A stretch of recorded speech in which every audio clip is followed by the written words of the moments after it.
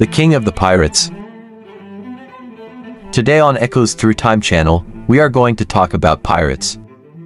Henry Every was an English pirate who had a career as brief as it was brilliant. So much so that he was even considered the king of the pirates.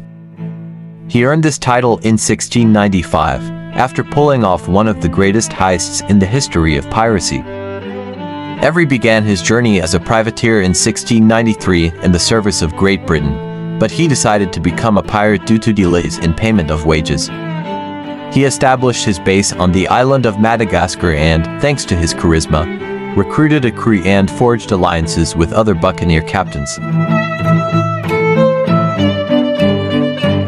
In 1695, he and his allies ambushed a ship sent by the Mughal emperor with donations to Mecca. Leading over 400 men, they captured the ship loaded with treasures, seizing one of the largest loot hauls in pirate history.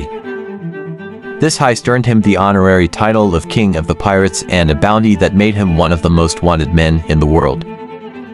In fact, after this success, Every decided that he no longer needed to engage in piracy and that it was better to disappear without a trace. To confuse his pursuers, he spread all kinds of rumors about his whereabouts and fate, from living hidden on a remote island to having lost everything and died in poverty.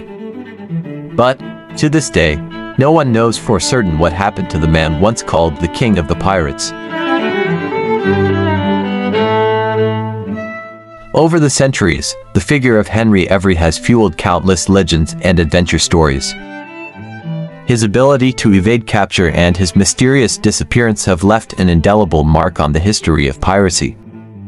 The island of Madagascar, which was his refuge and base of operations, has also become a mythical place in pirate folklore, attracting the attention of historians and treasure hunters. Every's life, though wrapped in crime and violence, continues to fascinate those who study the phenomenon of piracy and dream of the days when pirates ruled the seas. Don't forget to subscribe to our channel for more fascinating stories of history.